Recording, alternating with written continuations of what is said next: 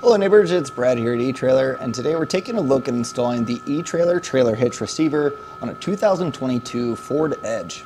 This is what your hitch is going to look like when it's installed, and the great part is it is a hidden cross tube. So the only thing that you're going to see hanging down is going to be the receiver tube opening and the safety chain loops, giving you a nice clean look, but all the usability of your hitch. Being a 2" by 2" receiver tube opening means that you have a host of different accessories you can load into here. So if you're using a bike rack, cargo carrier, or a ball mount, you're going to have plenty of options. And all of those are going to be held in place by a 5/8 pin and clip. Now this does not come with the hitch. A lot of your accessories will come with a pin and clip, but if you want a locking one, we have plenty of options available here at eTrailer. And that's going to be really nice because you can load your accessories up, lock it in place, and it's not going to walk away in the hands of someone else. When towing a trailer, you're going to want to hook up your safety chains, and the loops here are nice and easy to get to with a standard S-hook, or even a larger clevis style works pretty well here. When towing a trailer, you're going to want to adhere to the weight capacities of the hitch, and this one's rated pretty well. You have a gross trailer weight rating of 4,500 pounds, which is going to be the weight of the trailer plus the accessories loaded up on it. Now you also have a tongue weight rating of 675 pounds, and that's going to be the downward pressure put on the inside of the receiver tube opening. So some of your suspended accessories like a cargo carrier or bike rack, you're not going to want to go over 675, but that's a decent amount of weight, so I really don't worry too much about that. Now this can be used with a weight distribution hitch, but it's not going to change any of the numbers. And before just hooking up and towing a trailer, you're going to want to check the vehicle's owner's manual to see what it's capable of, and then compare it with the numbers of the hitch. Take the lowest of the numbers, and that way you're not overloading and you're staying safe. Now when choosing accessories that fold up or a ball mount, you want to make sure that you're going to have clearance and not make contact with your hitch. And so measuring from the center of the hitch pin hole to the furthest point of the rear fascia, we're looking right at about 4 inches. So just something to keep in mind when choosing those accessories. Now if you need to pick up a ball mount, you're going to want to determine the rise or drop needed to hook up to your trailer. And this one has a ground clearance of 13 inches. So you can use that measurement to figure out what you need.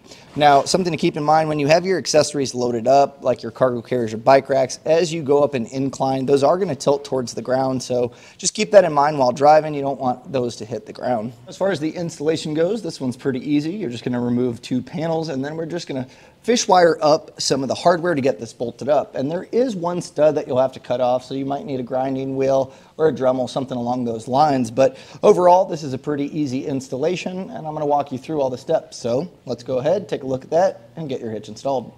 To begin our installation, on both sides we have a plastic panel underneath that we need to remove. There's going to be 2 5.5 millimeter screws that we're going to need to take out, and we're going to be repeating the same steps on the other side. So whatever you do on one side, do the other.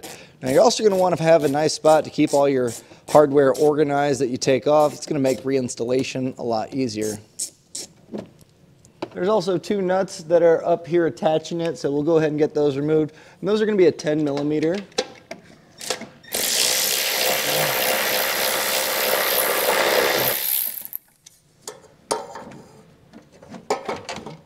With that hardware taken out, this should just pop out. So go ahead and get the other side taken out, and then we'll just set this aside for later reinstallation. So we're going to be lowering down our muffler to give us access to get our hitch up in place. And before we do that, we need to support it. Once it's off the isolators, it's going to want to hang down, and there's really no support down the way, and we don't want our exhaust to get damaged. So I'm up on a lift, so I'll be using a cam buckle strap to kind of just create a cradle for our exhaust here. Now if you're doing this in your garage or on your driveway or anything like that, as long as you put like a block of wood or cardboard box, just something to kind of keep this up once it drops down, that should be sufficient. Now as far as prying off our isolators, sometimes they can get a little bit caked up and kind of tricky to pry off. So you can use a soapy water solution, or a penetrating oil works really well just to kind of help slide it along. And then you're just going to take your pry bar and just slide this. It should come out fairly easy. So there's one side, and then there's going to be another on the other.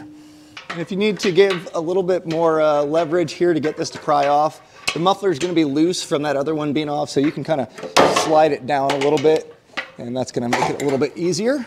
And you can see our cradle's kind of doing the work here, and that gives us our nice clearance to get our hitch up. Your vehicle may or may not have a plastic panel with a heat shield kind of on the back side of it. If that's the case, you're going to want to pop that off. And one of the points where it mounts up is going to be this stud. Now, ours didn't have it, but the stud is still here. So we need to cut this off to give us clearance for our hitch. So if you have a Dremel, that'll work fine. I just have a multi-tool here with a metal blade. So we'll go ahead and get this cut off nice and flush.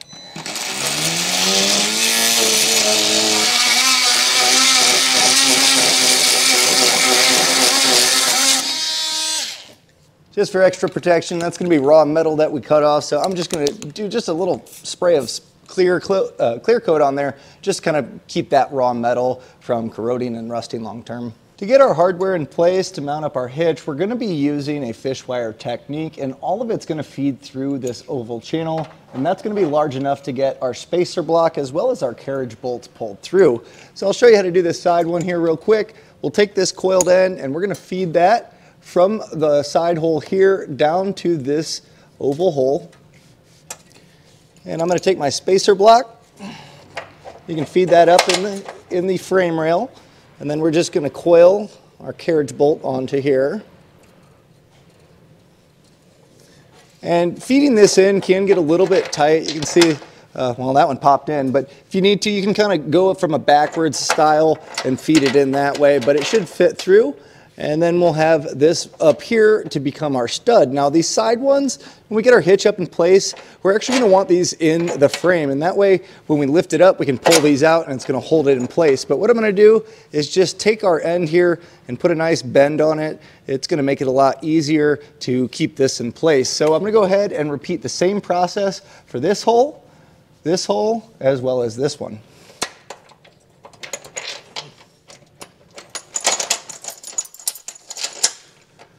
Now with these all in place, we're just going to go ahead and repeat on the other side. With an extra set of hands, we're going to go ahead and get our hitch put up in place. And we're going to take our fish wires and feed them into the corresponding holes. And what we're going to do, again, just make sure those side ones are pushed into the frame rail, because once we lift this up, we'll pull those out and then it'll hold itself up, making it a lot easier to get our hardware put up in place.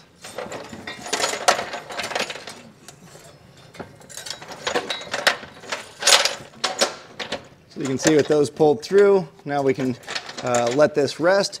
We'll go ahead and grab our flange nuts. Now, we're going to get these started, and having the hitch kind of weigh on the studs is going to help make these not push back in the frame rail. So be careful pulling your fish wire off, because if these fall back into the frame, you are going to have to get them out, and it's going to get kind of tricky.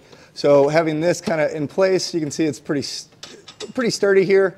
I'll just go ahead and get these started.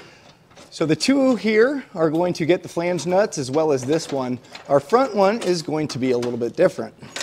So for this one, I think it's because of the clearance here. They have this gusset, so the flange nut's not going to work. So what we do have included in the kit is going to be a split washer as well as a nut. So we'll go ahead and just get that started as well. And then make sure you have all your hardware hand tightened on the other side. Tightening this down, we're going to want to make sure to do the bottom ones first. It'll kind of pull the hitch up, and then we can tighten the side ones.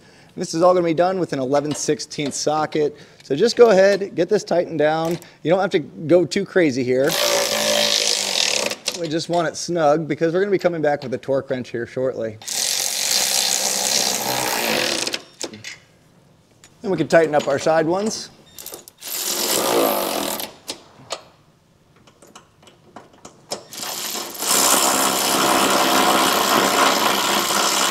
And sometimes it can actually be spinning around, so if you need to, you can kind of pull on this, and that way it has pressure against it, and then that's going to cinch this down a little bit more, and then tightening it. So it's just that carriage bolt spinning around. So now we're going to go back with our torque wrench, and we're going to use the torque setting found in the instruction manual. Now if you need a torque wrench, we have these available here at eTrailer. You can generally go to an auto parts store and rent one for free. So just go through and torque these all down.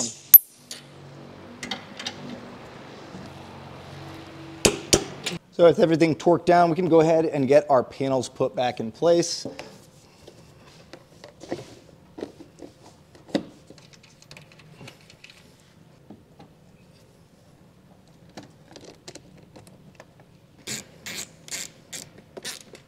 lift our muffler back up and pop that back into the isolators. You can remove whatever you had supporting the exhaust. And that was a look and installation of the eTrailer trailer hitch receiver on a 2022 Ford Edge.